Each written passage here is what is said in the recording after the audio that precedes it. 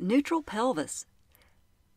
The pelvis is the lower part of your body. You have the hip bones that stick out in the front, and then you've got the pubic bone, which is the bone that is right at the top of the groin area near your genitals in the front.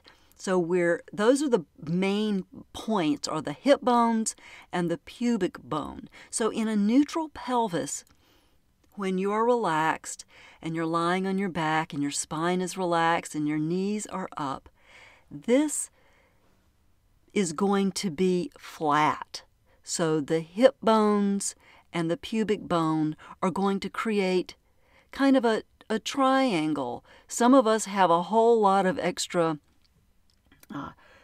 body adipose tissue here, and so you may not be able to feel these bones, but just have the idea that it's level, and this is the point that you're going to work from when you go into supported pelvis. So neutral pelvis and neutral spine are the places when you are relaxed, lying on your back with your knees bent.